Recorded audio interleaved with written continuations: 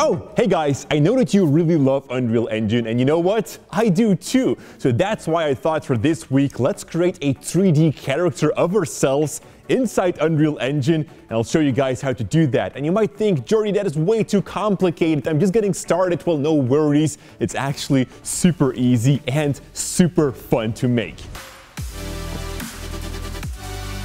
We're gonna do everything on the MSI Creator Z16. Big thanks to them for sponsoring this video, and more about this bad boy in a moment. But first, how can we make a virtual me?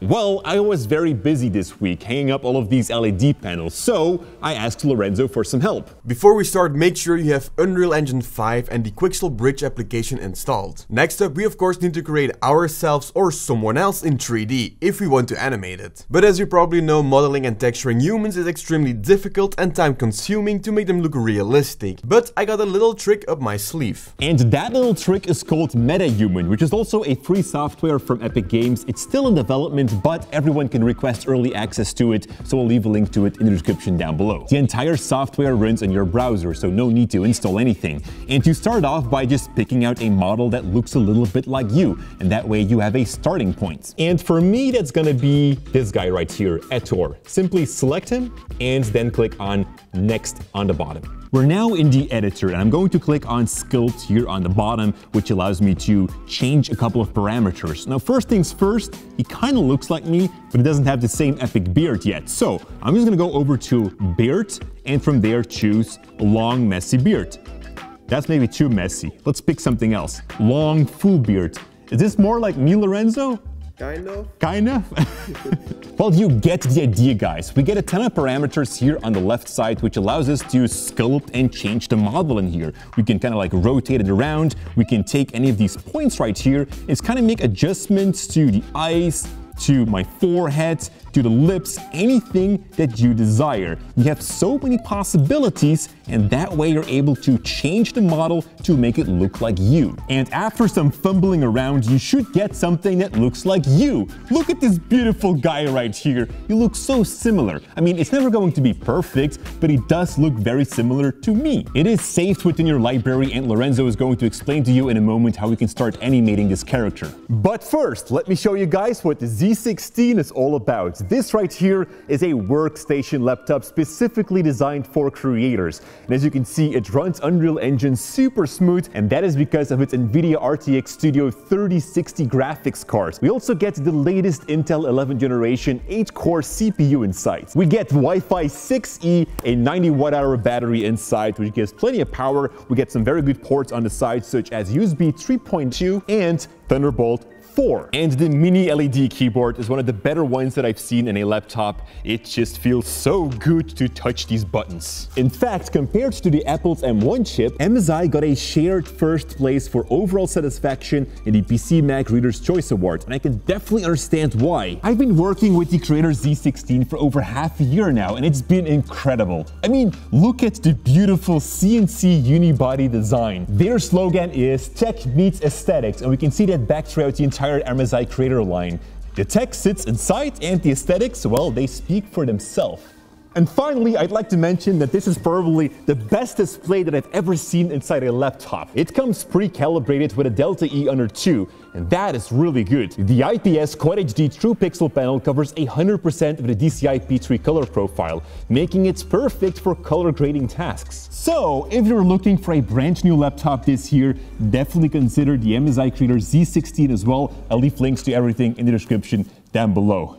And now let's fire up Unreal Engine and give the mic to Lorenzo. Now that we have made our Metahuman, it's time to open up Unreal Engine 5. You'll be prompted with an incompatible issue for the Megascans plugin, but that's nothing to worry about. Now, let's create a blank project by going to Film, Video and Live Events, and choose blank. With this created, it is now time to import our Metahuman. So open up the Quixel Bridge application, go to My Metahumans and select your wanted model. You can choose between different resolution settings, and we'll go for 8K to get the best result possible. Simply press download. Once downloaded, we need to export it. But since the version of Bridge is for Unreal Engine 4, we can't use the export button. But that's okay. Right click on your Metahuman and go to Files. choose 8K, Assets UI, and here you can copy the Metahuman. Then open up the folder where you saved your Unreal project and paste it in the content folder. Then in Unreal go to Content Browser, Metahumans, Common, Face, and double click Face Animation Blueprint. You'll get pop-ups of missing stuff, but simply press enable on those. And you can do this every time these pop-ups appear. Shaders will also be loaded, so wait until that is finished. And with that done, we can start with the face animation, which is extremely easy to do. Now, Unreal Engine has a free app for iOS called Live Link Face, which as the name says is for facial tracking.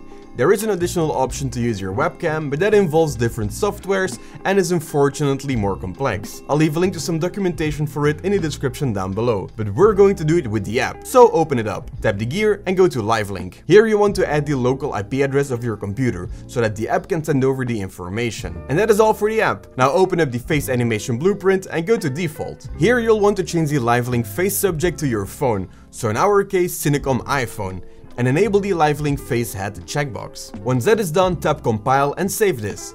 Next we'll create a sequence recorder. Right click in the content browser, go to animation and choose level sequence. Open this up by double clicking and now we'll add the blueprint in here. So go to Metahumans folder, Jordy, and drag the blueprint Jordy in the sequencer. With this selected, go over to the Details tab and again set the Live Link Face subject to the iPhone and enable the checkbox right underneath. And the final step is adding a new component called Live Link Skeleton Animation. As you can see, the facial tracking is working. Next up, I'll show you how to animate your Metahuman body so that we can have some movement in there as well. For this, we'll be using Adobe's service Mixamo, which is free if you have an Adobe subscription. However, just downloading these and importing them to Unreal isn't going to work, so we need a small workaround. Luckily, Terribilis Studio made it super easy for us. On their website, you can just download a Mixamo converter. Now let's hop over to Mixamo and upload our own character. In the Mixamo converter folder, you should find a rig specially made for this, so upload this one. Then look for an animation you want. In my case, I'll just take a simple idle stance and press download. Now make sure that before continuing, the skin is set to without skin and the keyframe reduction is set to uniform. Then click download and save it in the initial folder, which we have in the Mixamo converter. Now we open up the Mixamo converter, which we just downloaded, and press this button. And if you go look in the complete folder, there should be a new file. Drag this file to the content browser in Unreal. From here, go to the skeleton and choose Metahuman Base Scal and press import all. You'll again get a warning, but that's okay since we'll be taking care of it.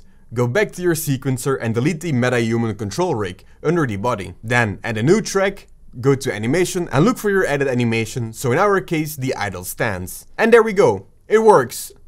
Kind of. Jordy is all stretched out looking like Slender Man, but that's because of the translation between our rigs. So to fix this, right click the newly added animation, go to properties and double click on the animation thumbnail. Now go to details in the skeleton tree and enable show retargeting options. Right click on the pelvis and choose recursively set translation retargeting skeleton to change all the branches under it.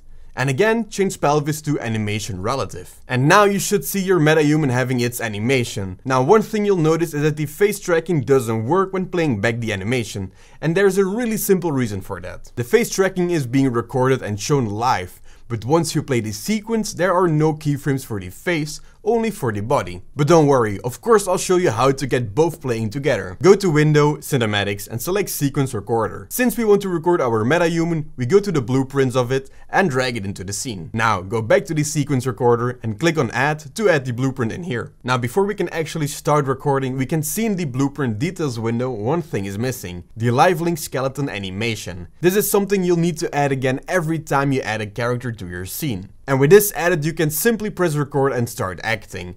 Once you're happy, press stop all. This will prompt up a message on the bottom right where we can click on to open up that recorded scene. When playing it back, you can see something is weird, and that is because we have two Jordys in the scene. When playing back a recording, it will place the object back in the scene instead of using what's already there. So quickly disable the visibility of the blueprint where there is no lightning next to it in the World Outliner tab. And now comes the final step, the body animation. Click Add Animation under the body skeleton and look for your animation. And if all went well, you should have both working perfectly together. You can now hit the render button from the sequencer and you got yourself a talking you. Oh, awesome! I'm a 3D character, guys! Now, hit that like button if you enjoyed the video, and that way you're also supporting the channel as it helps in the YouTube algorithm.